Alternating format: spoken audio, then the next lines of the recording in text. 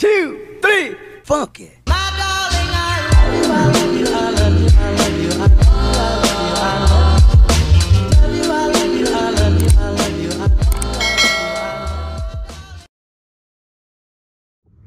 Okay, hey you guys, welcome back to my channel, and I hope you guys are having a great day. In today's video, I'm going to be going over the forces on an inclined plane, and basically this video is going to be a really short video because I'm just going to be labeling the forces and kind of connecting the dots and just putting it's just going to explain a little bit on the forces and label them on an inclined plane, and that's the whole video. And so let's just get started. Okay, so before we start labeling the forces, I want us to before we label them on the inclined plane, I want us to write out the forces and just kind of like, you know, yeah. So the first force that we have is the normal force. Actually, I'm gonna write everything down and then go through it one by one. So let's do that. All right, so now that I have everything written down, we can just basically talk about it, and then we're gonna move on into drawing them and labeling them. Okay, so we have the normal force, and we have talked about the normal force before in the previous unit. And so basically normal force is the weight of the object, and it's the weight that is opposing the gravitational force. So it is pulling upwards and opposite of the gravitational force, which is pulling downwards and in the opposite direction of the normal force. So there's not really much to talk about other than for now that we are moving into inclined planes, the normal force is going to be, instead of it standing straight up like it used to, so like when it was just sitting on the table, it would be standing straight up, and this would be gravity. Okay, so in this case, the normal force is going to be always perpendicular to the surface. So if the thing is now this way, and this is your object, your normal force is going to be going this way. So whatever direction your object is in, that's the way that your normal force is going to move towards. But now in this case, for your gravitational force, is going to remain the same always, and it's always going to be pointing downwards. So if your object is this way, your gravitational force is going to be going downwards, which is how gravity acts. And so the only difference is that now for your gravitational, actually it's not a difference, it's still the same because it's still going to be pointing downward. So it doesn't matter which way the object is or like how inclined your plane is. That didn't make any sense, but your gravitational force is still going to be pointing downwards always. So there's that. So normal force points perpendicular to the surface, and your gravitational force points downwards always. Doesn't matter if it's slanted or straight, it's downwards. And then your frictional force is the force of friction, and it is trying to oppose the movement of the object. Okay, so I believe friction force would usually, I think this would be your applied force, and then this would be your friction force. Or maybe it's swapped, I don't know. But if it were to be on an inclined surface like this and it's sliding downwards, your friction force would be going this way. So it's basically going to be going in the opposite direction of your applied force, which now your applied force is going to be your parallel component, which is this one. And so your friction force on an inclined plane is going to be this way. So if your object is sliding downwards this way, obviously friction is going to be trying to push it in the opposite direction. And now we have two new forces that were introduced in this little unit, I guess. So we have the parallel force and perpendicular force, and that's FWX and FWY. And basically these are components of weight.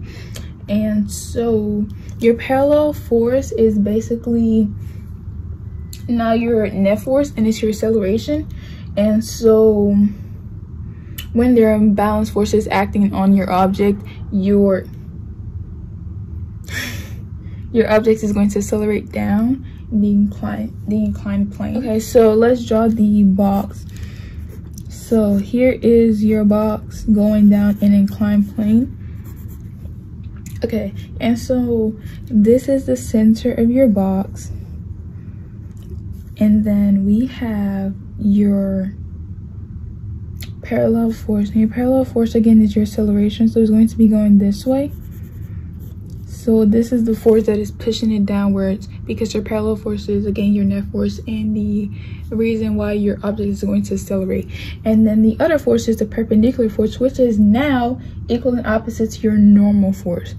And we just said that the normal force is going to be going perpendicular to the surface that your object is on. So that's your normal force.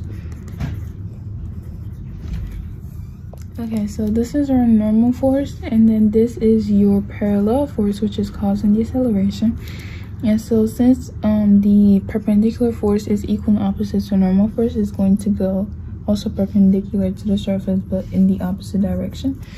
So that is your normal force, and then this from the center is your perpendicular force. I'm just gonna put perp and parallel.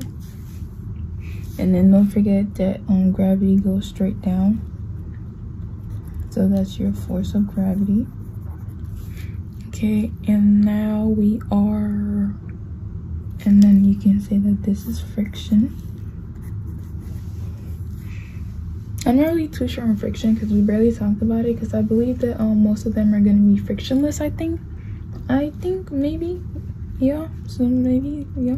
So my teacher didn't really touch on the topic of friction for this topic, but I believe it will be going in the opposite direction because friction opposes movement and all that stuff. So basically, then we had theta, theta, and we touched on that because we have to use cosine and sine to calculate angles and stuff like that. And I'm not going to touch on that in this video because that's another video. But for the purpose of labeling and stuff, we had that. So your first one is going to go over there, and your second one is going to go over here. Okay, so this is your data of the triangle. I don't know what they're called, honestly, to be frank with you. I don't know. I think this is your data. I keep saying data. This is your theta of the inclined plane, and this is your other, this is the degree. So if we were to make this inclined plane into like a triangle, okay, so and then we're going to draw another line. So this is basically the parallel force, because you see it should be equal to that, but it's not, but it's your parallel force. So this makes a triangle, and then this is your theta, and this are always going to be equal to each other. And just some other information that you guys probably want to know. So as your theta goes up, your normal force is going to go down. And since your normal force and perpendicular force are opposite and equal, that is also going to go down, because you're basically the same thing, but they're opposite and equal. And then your parallel force, on the other hand, is going to go up. Okay, because the as the angle goes up, I think it's gonna make it more like slanted, so it's gonna make it easier for it to accelerate downwards. So that would also go up, so it makes sense. And then the angle of the force triangle is always going to be equal to this of the inclined plane. Think of that as the inclined plane. But yeah, they're always going to be equal to each other. And let me see if there's any more information that you guys should know. Okay, yeah, as the angle goes up, the parallel force goes up. The parallel force is the parallel component is the one that causes acceleration, and the parallel component is the net force when there is no friction involved. And when your FWX, so your parallel force, when it exceeds the static friction, the sitting object will move. So basically, if you have more parallel force, more than static friction, which is the friction that makes an object stay at rest, your object will move. And that makes sense, because if you have more applied force than friction, it would move. But it's not really applied force, but you get the point. And I think that is all. Okay, so these are the notes that I took in school. So basically this is the inclined plane and this is the object, and the normal force is perpendicular. The force of gravity is going straight down towards the center of Earth, and again with the force of gravity. And then number 1 is the perpendicular, number 2 is the parallel, and you see how this is going straight down, this is going this way, and then this is going this way in the perpendicular direction, so opposite. And then if I want to put the normal force, I would just draw that straight up perpendicular to the surface. And then these are just some examples of how the normal force is always perpendicular to the surface. So this is straight, so straight up, this is this way, and that way. And then this is just a mess.